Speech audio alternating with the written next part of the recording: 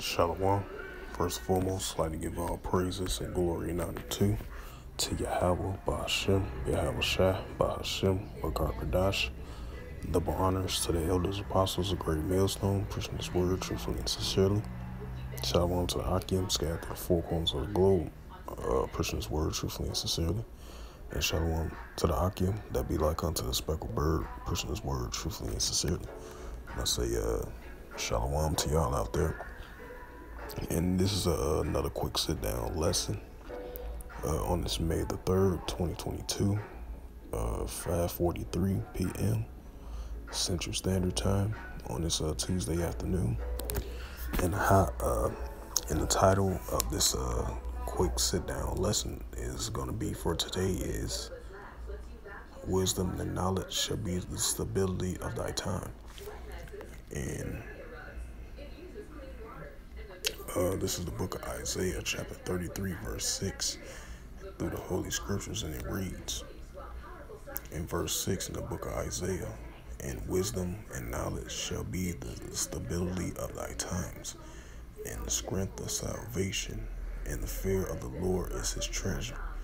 Right? Because, especially in the times that we're coming into and we're currently living in, as of right now, you're going to need that wisdom, knowledge, and understanding, and the stability of thy times that we're, currently living in, And I'm going to look up the definition of stability.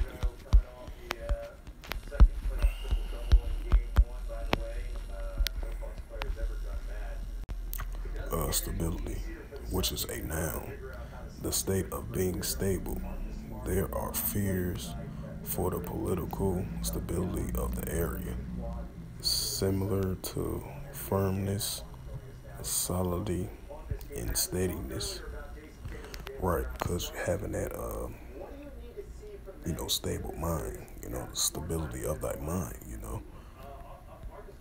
because we're in the times that we are heading into, and it's best to have that wisdom, knowledge, and not the wisdom of this world, because like the book of Isaiah 29th chapter, I believe, surely your things turned upside down,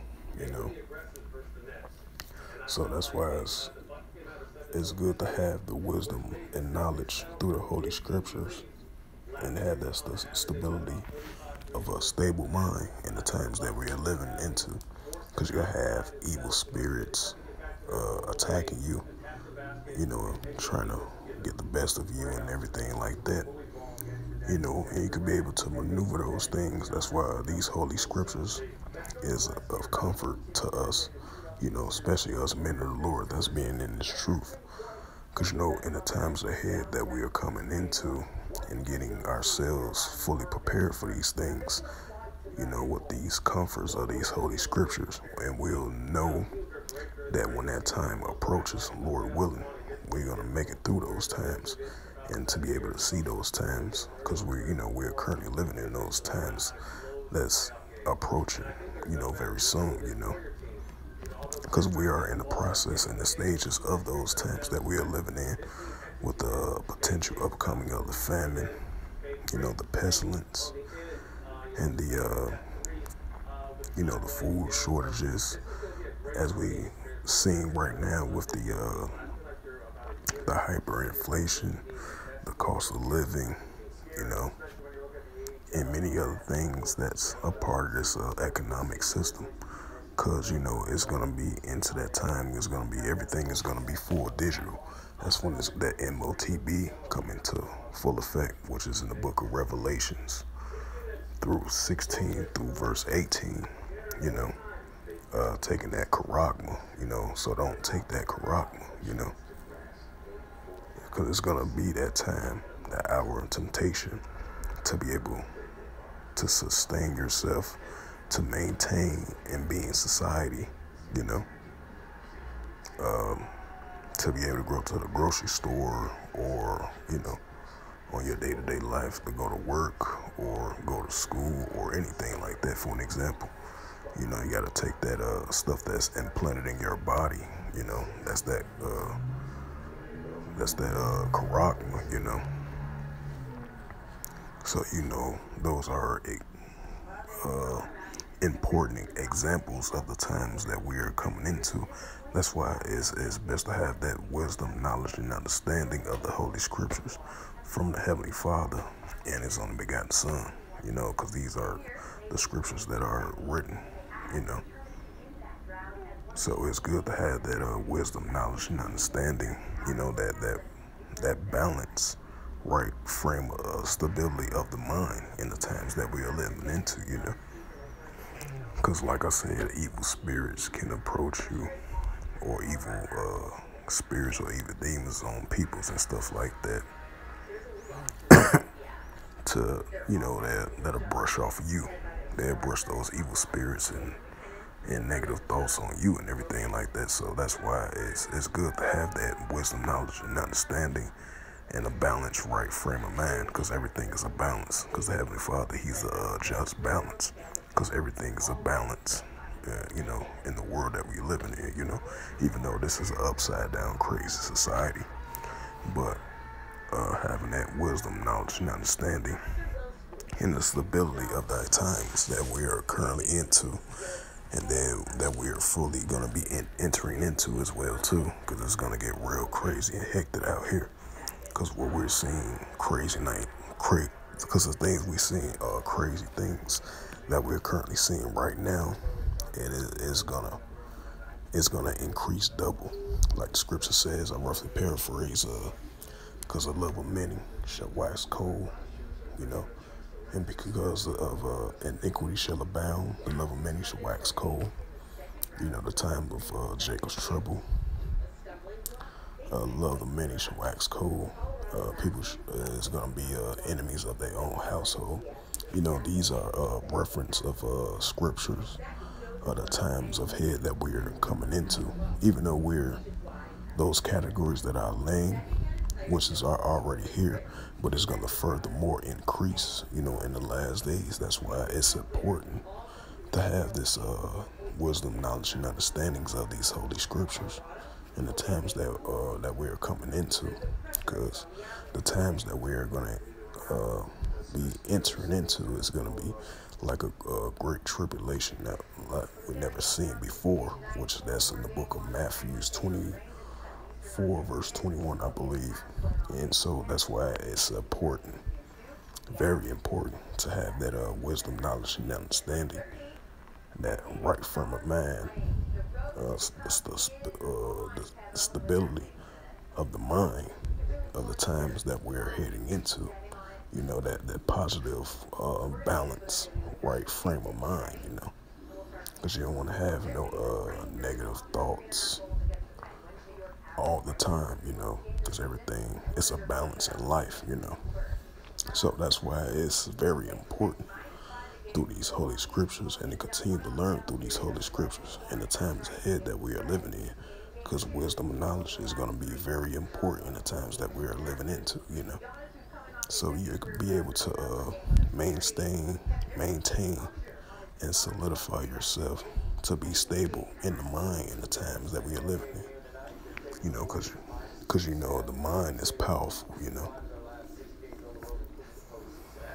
Because if you ain't got your right frame of mind in the crazy, dangerous times that we're going to enter into, it's a wrap, So that's why it's important to have that wisdom, knowledge, and understanding in modern day current times that we are living into, because the times that we are entering is going to get hectic and crazy out here, In the strength for salvation. Right, because, the men of the Lord, we're fighting for salvation, to have that wisdom, knowledge, and understanding, and continue to endure, to continue to endure these obstacles, that comes our way, so we can be able to maneuver and be victory, be victory at the end, like the scripture says. I roughly paraphrase, he that endured to the end, the same shall be saved. And the ones that's the men of the Lord of great millstone, the Israelites. Yahshua, he is the prince of the power, the children of Israel, the children of the Most High, which is the real children of Israel, is the so-called Negroes, Latinos, and Native Americans, and the speckled bird Israelites as well too.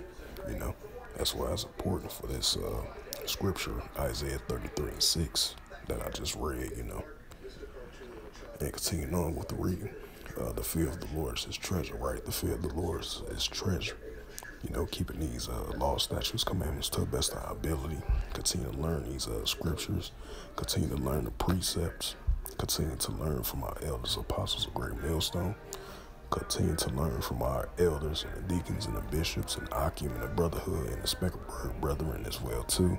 Look at their videos. Continue to be edified.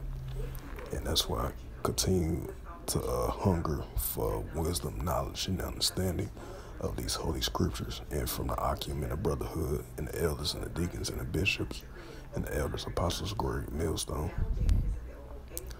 Because, you know, we're going to need that wisdom, knowledge, and the stability of thy times, that right frame of mind, that stable mind, so we can be fully occupied and fully stable in the times that we are heading into.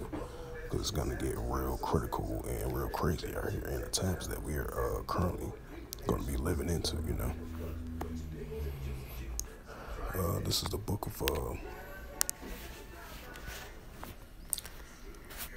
this is First Timothy's. This is another precept to Isaiah 33:6.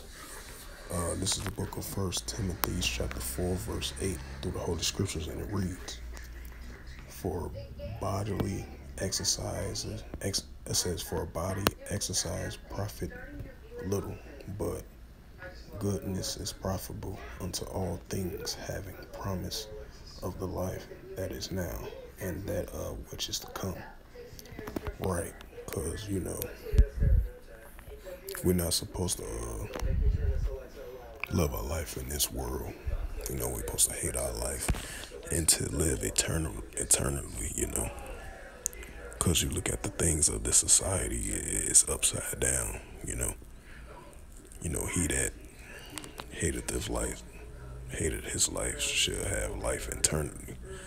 And he that loved his life shall lose it, you know. We're not supposed to love our life in this society. We're supposed to hate our life in this society.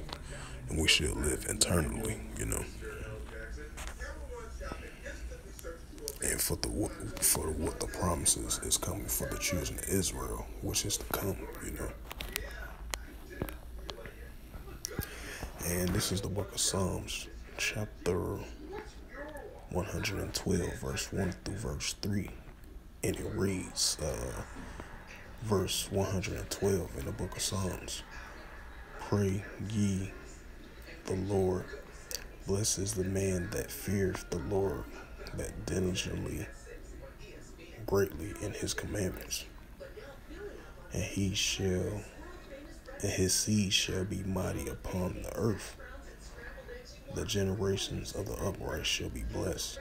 Wealth and riches shall be in his house, and his righteousness endure forever." Right, you know, blessed, praise ye the Lord, you know. That's why we constantly and consistently praise the Lord, you know. And blessed is the man that feareth the Lord, right? Blessed is the man that feareth the Lord. That's the Israelite man, especially one that's in this truth, which is the so-called Negro, Latino, and Native American, and the speckled bird Israelite man scattered through the four corners of the globe, and continually that diligent greatly in his commandments, right? Keeping the law, statutes, commandments to the best of our ability, you know. And our seed of the 12 tribes of Israel, you know, shall be mighty upon the earth, you know, with righteousness, you know. Because this generation that we're entering right now, it's not full of uprightness, you know, because our people are doing evilness and wickedness and stuff like that. If we can hearken back to the voice unto the Lord our God, and to observe and do all his commandments, even though we can't keep like 613, you know, try to keep the law, statutes, commandments to the best of our ability, you know, and pass it on down the generations to our kids and teach him these things, you know. Like scripture says, or roughly paraphrase, train up a child as he go, and he should not depart from it, teaching him the law, statutes, commandments, acknowledge and tell him that he or she that he or she is an Israelite, and like that for many examples. Right, wealth and riches should be to the house, and righteousness and endure forever, right? Keeping the law, statutes, commandments to the best of our ability, continue to praise the Lord with our heart and soul, much as it can to the best of our ability. This is the book of Matthew, chapter 6, verse 33, and it reads through the Holy Scriptures. And verse 33 in the book of Matthew, but seek ye first the kingdom of Yahweh thy power and his righteousness, right? Seek the kingdom, right? We seek for, especially us men, men of the Lord that's in this truth, the men of Great Millstone, starting off with the elders, apostles of Great Millstone, that been in this truth for 30 plus years and still going strong. The Wadi Al-Bashim outside for setting up good men like them. Thanks to the Most High for that. And we continue to learn from them as well too. And from our elders, deacons and bishops, and the Akim and the brotherhood on down in that order, That's why we all seeking for the kingdom. We're looking for that New Jerusalem. New Jerusalem be established here on planet Earth. That's what we're seeking. We're seeking to get up out of this wicked kingdom, and we're trying to seek the kingdom. That's why we're seeking for salvation, That's why,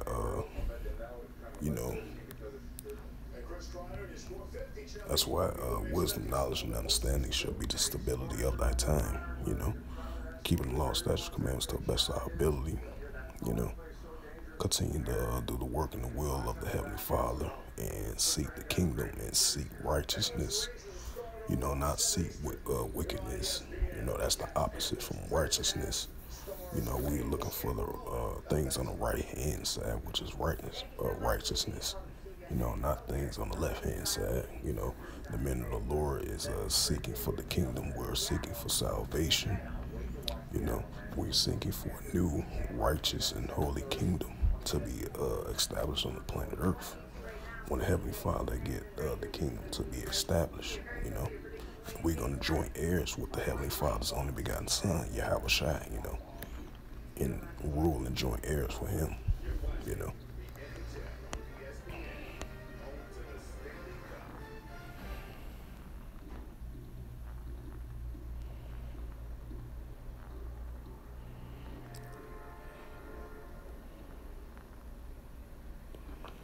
Right, and this is one more scripture that I'm going to bring out, and I'm going to close this sit-down lesson for today. This is the book of Psalms, chapter 27, verse 1 through verse 2 through the Holy Scriptures, and it reads in verse 27, the Lord is my light and my salvation. Whom shall I fear? The Lord is the strength of my salvation. Of whom shall I be afraid? When the wicked, even my enemies and my foes, came upon me to eat up my flesh, and they stumbled and fell. Right, because, the Lord is our light. Yahweh Bashim El Shai is our light and in our salvation. Whom should we be afraid of? Whom shall we be afraid of evil spirits or evil people that entice these evil and things like that? Whom we should be afraid of a person that with their body language, or talking about us or anything like that. Whom should we be afraid of these things, As long as we have the Heavenly Father on our side, him, his only begotten Son, he is our rock and our light and our salvation. Whom should we fear of these things, Right, even the wicked on a spiritual sense, physical sense as well too, shall eat up our flesh,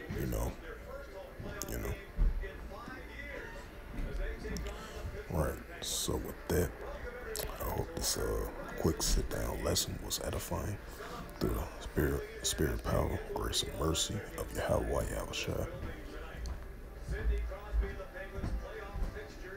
And first and foremost, I'd like to give all praises and glory and honor to Yahweh, Ba'ashem Yahushua, Ba'ashem Wakakadash. Double honors to the elders, apostles of Great Millstone, pushing this word truthfully and sincerely. And shalom to the Akim, scattered through the four corners of the globe, preaching this word truthfully and sincerely. And shalom. And I'd like to say shalom in the Baba